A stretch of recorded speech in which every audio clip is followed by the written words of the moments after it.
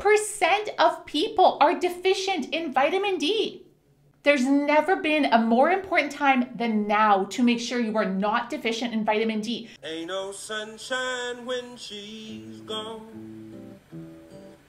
Let's pop some pills. Nailed it. Sometimes called the sunshine vitamin, vitamin D is my favorite vitamin and one of the most important for nearly everybody. It's an essential nutrient that has powerful effects on your body, like calcium absorption, maintaining strong bones, and a strong immune system. There's never been a more important time than now to make sure you are not deficient in vitamin D, especially with infections plaguing the world currently. We gotta get this message out there. Let's jump into the 7 signs that you might be deficient in vitamin D. Number 1, weakness and fatigue. Are you feeling tired and groggy, low energy all the time? Well, that can be one of the first signs of vitamin D deficiency, but it's often overlooked because it often overlaps with other vitamin and mineral deficiencies or other conditions. As a doctor, usually anemia, iron deficiency, hypothyroidism are higher on our list because that's what we're taught in school. When someone presents with fatigue or tiredness, in medical school, we were never really taught to test for vitamin D, but we were always taught to test hemoglobin, test for iron, test for thyroid issues. So if you have unexplained tiredness, you could be deficient in vitamin D. Number 2, type 2 diabetes. Many studies have found an association between low vitamin D levels and insulin resistance and therefore risk of developing type 2 diabetes. Studies have shown that vitamin D can help improve insulin sensitivity and also has an effect on pancreatic beta cells, which are the cells that produce insulin, which helps regulate your blood sugar. Supplementation with vitamin D can help slow the development of type 2 diabetes and even lower blood sugar levels in people who have diabetes. I mean, I think you're starting to see why I love this vitamin. Number 3, achy muscles and bone pain, especially lower back pain. If you experience a lower back pain that's not going away and doesn't have another cause, low levels of vitamin D might be contributing to that. Now, muscle pain and bone pain present differently. Now, let's talk muscles. So vitamin D has been shown to be important in muscle strength and muscle contraction. And for bones, children who are deficient in vitamin D can develop rickets, which is soft bones. Adults can also get osteomalacia, which is like adult rickets where they develop softer bones.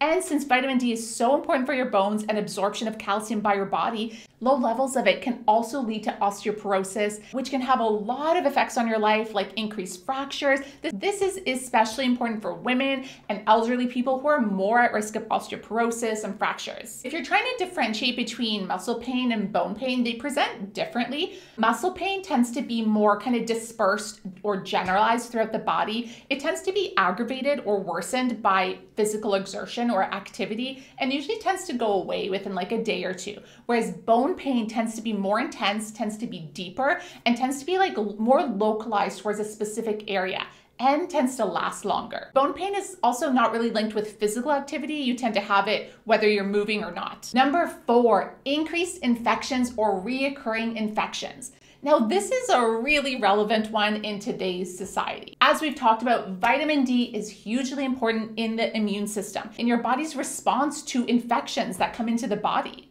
If you're that person that's always sick compared to your family and friends, and you constantly have reoccurring infections, it's possible that you could be deficient in vitamin D. And what's pretty cool is actually back in the 1700s and 1800s, cod liver oil, which is high in vitamin D, was actually used to treat the infection TB or tuberculosis, the lung infection. There's been a lot more research being done on vitamin D because it has actually been linked to susceptibility in the current virus plaguing the world. I'm not going to mention it by name because sometimes the videos get flagged, but you know what I mean. People with low vitamin D levels are more likely to get the virus and also are more likely to have more severe symptoms. You are currently positive, supplementing with higher levels of vitamin D can be extremely beneficial for your immune system, and a lot more research is happening about that.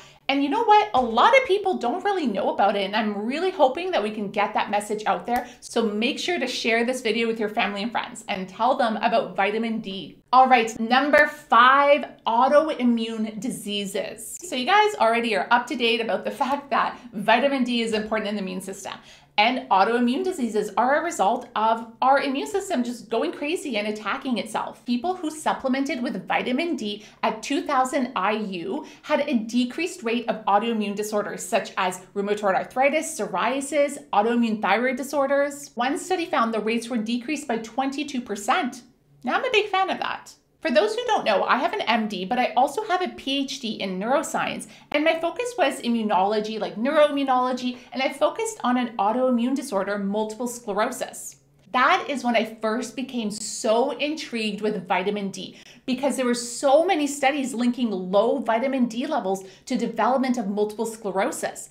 And what is super interesting is if you look at the world, the rates of multiple sclerosis are higher in people in the northern hemisphere, so farther from the equator, where there is less sunlight. And the rates of MS are lower in people who live closer to the equator where they get more sunlight, likely because they have more vitamin D. I remember being so fascinated by that pattern. Yet another reason to stock up on vitamin D. Number 6, low mood and depression. The role of vitamin D in mood disorders is becoming more and more apparent. There are vitamin D receptors in parts of the brain that affect mood, and it is thought to increase production of feel-good neurotransmitters like serotonin and dopamine. Several studies have shown that a deficiency in vitamin D can contribute to development of depression, and that supplementation in people who are deficient in vitamin D can help improve symptoms of depression. And this could explain why a lot more people develop seasonal depression in the winter, where we have lower vitamin D levels because there's less sunlight. And last but not least, number 7, blood pressure. Vitamin D is known to help regulate blood pressure, and low levels of vitamin D can contribute to increase in blood pressure or hypertension. In a study, they found that supplementing with vitamin D helped decrease blood pressure in people who had hypertension. Why are so many people deficient in vitamin D though? Well, there's only a few foods that actually have it in high levels. A lot of fortified foods will have it, like cereals and milk, like almond milk will be fortified with it. Certain fatty fish has it, and cod liver oil, but not everyone is eating these foods. And vitamin D deficiency is hard to test for. It's not on the radar for a lot of doctors. A lot of the symptoms overlap with other symptoms. Most of it is actually produced in your skin in response to UV rays from sunlight. That's why it's called the sunlight vitamin. Your body is literally so cool. I mean, I might be biased, I'm a pretty big nerd, but it literally makes vitamin D3 when exposed to UV rays from sun. But a lot of us aren't getting that much sunlight. A lot of us spend a lot of time indoors, cough, cough myself. And there's also risks of a lot of sunlight exposure, like skin cancer. So all of that contributes to why there is so much vitamin D deficiency going on. If you're wondering if you're more at risk of vitamin D, well, people who live in the northern hemisphere where it's colder, where there's less sunlight, where there's more winter weather, they tend to be more at risk of vitamin D deficiency because they get less sunlight. Also, if you're an introvert, just kidding with that one. People with darker skin also produce less vitamin D because they have more melanin in their skin to help protect them against UV rays. So they will make less vitamin D from sunlight. Okay, so what the heck are you going to do with all this knowledge?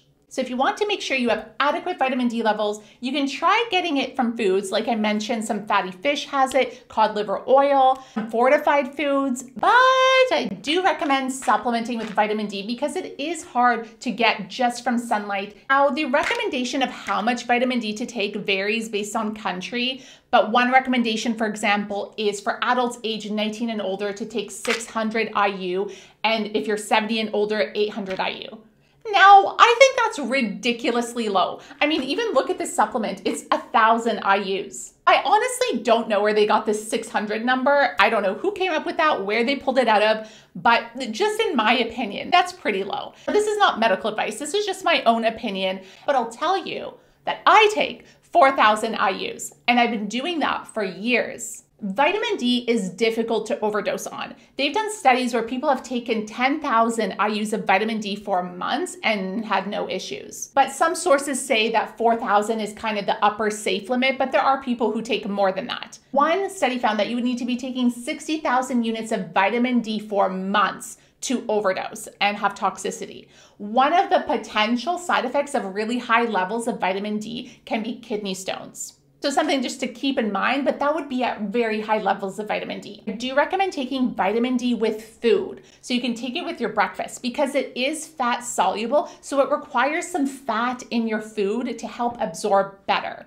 Also, some research has suggested that taking vitamin D with vitamin K2 is beneficial because they have kind of a synergistic relationship. They work together, they're friends. Vitamin K is found in some leafy green vegetables, as well as some fermented vegetables, and also in some fatty foods like egg yolk and cheese and liver. So the way they work together is vitamin D is important for calcium absorption by your body, but it doesn't necessarily control where the calcium gets absorbed. Vitamin K2 does that. So calcium can be absorbed from the blood into the bones, which is where we want it to be because we want strong bones, but it can also be deposited from the blood onto soft tissues such as arteries and kidneys. And that's not where we want it to go because that can contribute to atherosclerosis. Some studies suggest taking vitamin D together with vitamin K2. There's two types of vitamin K2. I personally take MK7. There's MK7 and MK4. The evidence on whether you need to take vitamin D with vitamin K2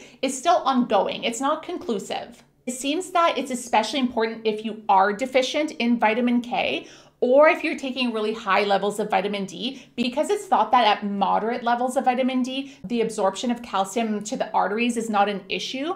But at higher levels, when there's a lot of calcium in the blood, then it might become an issue that you might have some calcium deposited onto the arteries. But with vitamin K, I would recommend talking with your doctor before you start supplementing with it because it is a little bit different than vitamin D. Like for vitamin D, I would suggest everyone take it. As for vitamin K2, it can actually interfere with some medications. So people who are on blood thinners like warfarin, and they may not be able to take vitamin K. I would suggest potentially talking to your doctor, especially if you are on blood thinners. And there are also a few other medications that it can interact with. Okay, I hope you found that video helpful on why vitamin D is so important. I really want to get this message out there because I'm honestly shocked at how many people do not know about vitamin D and how many people are actually deficient in it. So if you found this video helpful, make sure to like it and subscribe, hit that notification bell, and share it with your family and friends. Spread all the health knowledge. Make sure to subscribe for more health knowledge so you can become the healthiest and best version of yourself. Let's do it together.